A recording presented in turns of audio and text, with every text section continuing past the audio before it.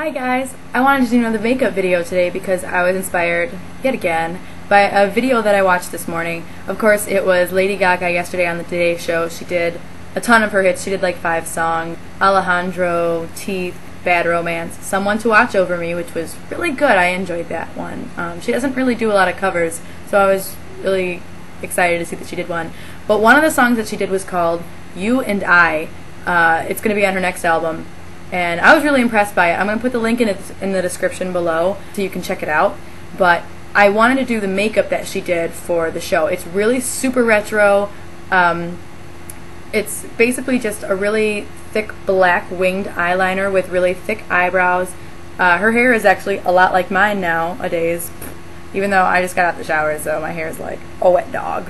Yep, this is going to be my Lady Gaga from the Today Show yesterday. That's July 9th, because today is July 10th. Enjoy.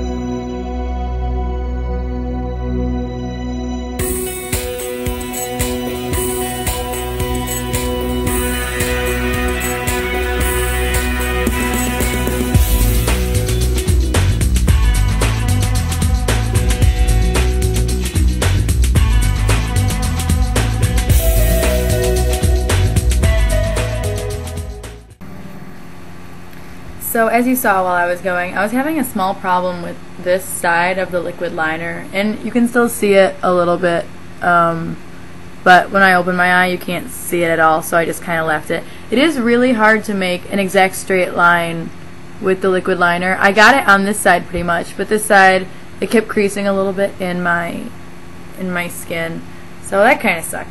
But with everything else, I think I'm pretty close. I mean, I'll put the picture below in the description with a link also with the video.